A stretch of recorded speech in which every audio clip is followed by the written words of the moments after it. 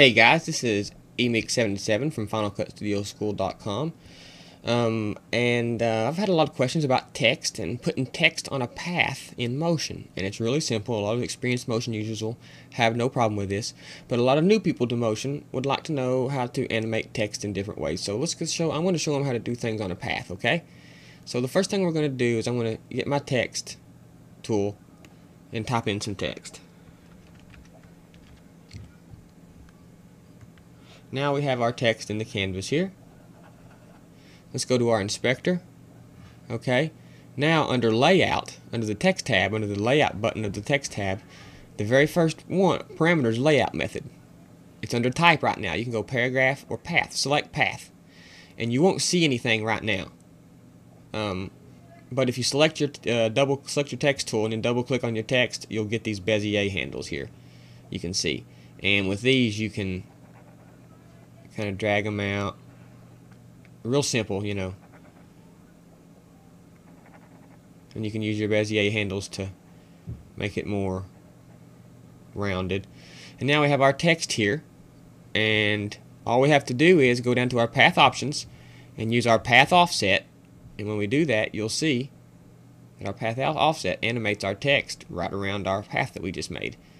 If we want it on the inside of the path, we can click the inside path button, and that will put it on the inside of the path, and I'll demonstrate that here in just a minute. So now let's just go up here to the path options, and it says open spline. This is where it gets interesting. Now remember, you can use B-spline like this, or you can do Bezier like what we just had. So now we have open spline. Let's go to close spline, and you'll see that that closes our shape. Let's go back to Bezier. You'll see that that closes our shape, and when we mess with our path offset, it goes around the outside and it goes around the inside too, and this kind of freaks people out sometimes. But that's because this is not a real circle. If you want it to do that, you go to your path shape again and select circle. Okay, this will turn it into a circle. Now when we select our path offset, you can see it goes around, and if we select our inside path button, it puts it on the inside of our circle, as you can see. And this is the circle radius. Makes it bigger and smaller. And animate your offset, as you can see, that goes on around like that. Okay. Then there is, what else is there after circle? There's rectangle, which is really cool. You know, you can have it animating around and keyframe it and stuff. You can go on the inside or the outside.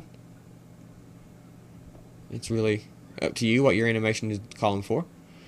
And then there is wave, which is, you know, pretty self-explanatory. There's a lot more parameters to play with under wave. You'll just have to mess with them. There's amplitude, as you can see, you can go up and down, and there's frequency, you know, and of course there's the path offset like everything else. So to animate that, I just park my playhead on frame 1, move it to what frame I wanted the animation to be, how long I wanted it to be. Say I want it to be 30 frames, I move it to frame 30, and then I use my path offset to animate it this way, and then set another keyframe right here at frame 30. You see, so I just turn on my record button and set keyframes, and that's how it would animate. Okay, now that's the wave. Here's dampening too, if you're wondering what dampening does. Kind of a cool little effect. Okay, that's wave. Now let's look at geometry.